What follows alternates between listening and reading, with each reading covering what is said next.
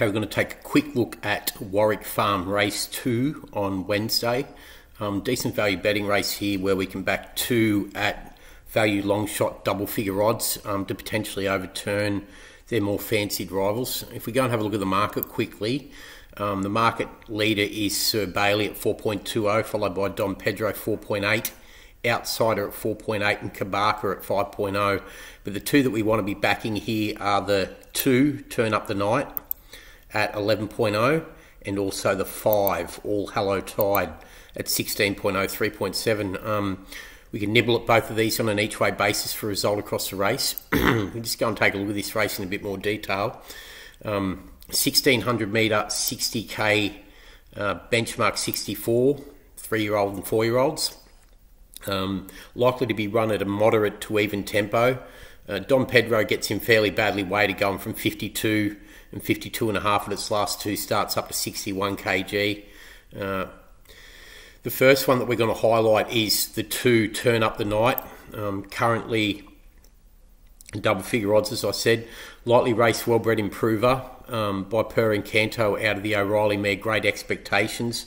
Comes off a last start win at Bathurst where it lumped 61.5 to knock off Shikishi and Mrs. Bigglesworth. Drops to 60 kg today. Hinted at good ability on debut for the Neesham Yard when it won on the 13th of January, knocking off Hail of the Queen and Speak Up over 1200 metres. Strong through the line, won by 0.62 of a length, suggesting this 1600 metre trip's going to suit even better. So does this last start win at Bathurst. If we just go and have a look at the breeding of this one quickly.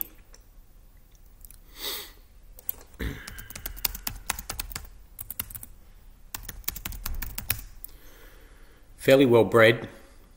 The dam of this one, the O'Reilly mare, Great Expectations, she won 2 from 4 in a short career in New Zealand, was second at her other 2 starts, suggesting stakes quality on the mate before injury cut short her career.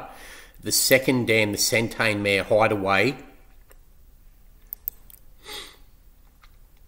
she was unraced, but if you trace back to the third dam, Icelet, she was a stakes winner herself. She won twice at listed level, over 1600 and 1400.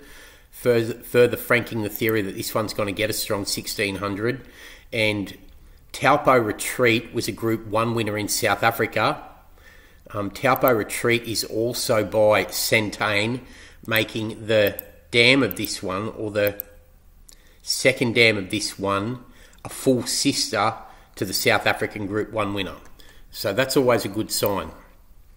Now, if we go and take a look through the last start win of this one, where it knocked off Shikishi and Mrs. Bigglesworth over 1400 at Bathurst, it was a pretty good effort. I'll just pull that up.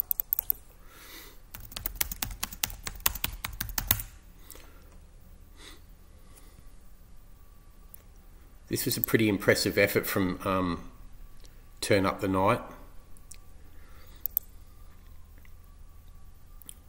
Outside by Turn Up the Night, Maryland Bridge is 5th on the inside of Mrs. So this is Turn Up the Night, 4th on the outside. Gold, who's over on the fence there, can do stalking it a moderate to even front end. Starts to work 3 wide now. Supreme Confidence. As they race up towards the home turn, then comes Dungeon and last of all Opal Glory. Makes a long sustained run. This is Turn Up the Night here. Doesn't get round the corner too well. Once it straightens up, it really lets down well to put the winner away pretty quickly. Marigold's Dream was back centre field. Turn Up the Night went after Shikashai, Kama. Mrs. Bigglesworth can do it, running a race on the outside. Here comes Turn Up the Night coming at Shikashai. Turn Up the Night race the lead, and Turn Up the Night beat Shikashai. Mrs. Bigglesworth clearly superior there over the 1400 at Bathurst, and good scope for more. Third up now, fitter going to 1600 metres. Drops 1.5 kilos on that win. The win at Gosford, as I said, on debut suggests there's plenty more to come. So Turn Up the Night can be backed at 11.0, 2.9. The second one that we want to be backing here is the 5, All Hello Tide. Another lightly raced improver, very well bred, by Sava Bill out of the Encosta de Lago mare Halloween for the John O'Shea Yard. 1 from 5 winner, 2 further placings. First up was good at Kembla Grange over 1500 metres when it flashed big closing pars late, looked the winner, got run down by Sir Godric, who got to the better part of the track. Its maiden win at Kembla Grange over 1600 on a heavy track last prep was very good, and prior to that ran a good second of Fleur de Monde. The form out of both of these races, his second at Newcastle and the Kembla Grange maiden win, stack up pretty strongly. And there's a lot more to come on the back of this first up second fitter now out to 1600 metres after looking the winner. I'm just going to pull up the breeding of this one as well.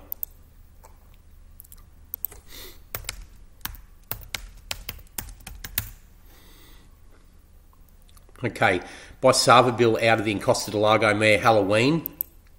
She herself has got 4 stakes winners of 6 stakes races, including 2 full relations to this one. Hassa Halo, which is by Sarvaville, which won the 1,000 guineas. So she won the 1,000 guineas in the Eclipse Stakes at Group 3 level over in New Zealand, and also Hassabro, which was a dual stakes winner at Group 3 and listed level as well. So full relations of two full relations of 1 stakes races, 4 total stakes winners from the dam of this one. If you go back to the second dam as well, La Lagoon, she was a very smart Danehill mare in a day who won over 1,000 metres and 1,200 metres at listed level, the Queen Adelaide Stakes and the Quizette. So good female line, proven Nick. This one, lightly raced improver. This second at Kembla Grange last start, when it was split Sir Godric and More Mischief was a good effort. I'm just going to show you a quick replay of that.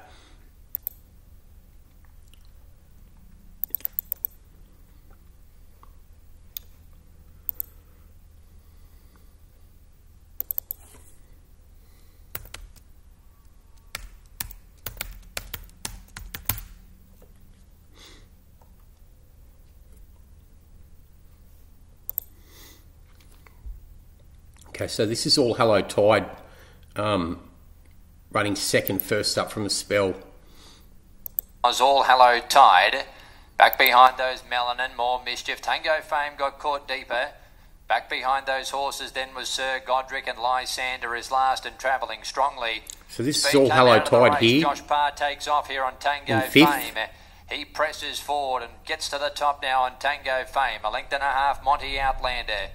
Back third was Double Scoop, and Queen Astrid's had a beautiful run. Behind those was All Hello Tide, Melanin, More Mischief. Travels well, moderate even tempo. Lysander. Up before the home turn, Tango Fame, 600 metres to go, held together. Leads from Monty Outlander. So this is All Hello Tide back here in 5th. Queen Astrid's on the fence, just sweating on and out before the turn. Here he is. Behind those runners then as they enter the home straight was Melanin. And at the head of the other horses, All Hello Tide. This one shifts out on it, needs to shift out again. Queen Astrid's gone up the inside. Really comes strong late and looks the winner. This is Queen Astrid, Sir Godric that gets it on the wire. They're right across the track here. 100 metres to go. All Hello Tide's hit the lead. More Mischief and Sir Godric, the widest, is flying. All Hello Tide, Sir Godric. Sir Godric! Sir Godric arrived. I think he... So that's first up over 1,500 metres. Will come on significantly for that run. Rises 2 kilos in the weights. Not too concerned about that, stretching out to 1,600 fitter now. Expecting a new career peak. So the 2 that we want to be backing here are the 2 Turn Up the Night, 11.0, 2.9, and also 5 All Hello Tide, 16.0, 3.7. Backing both on an each way basis for a result across the race. Thanks.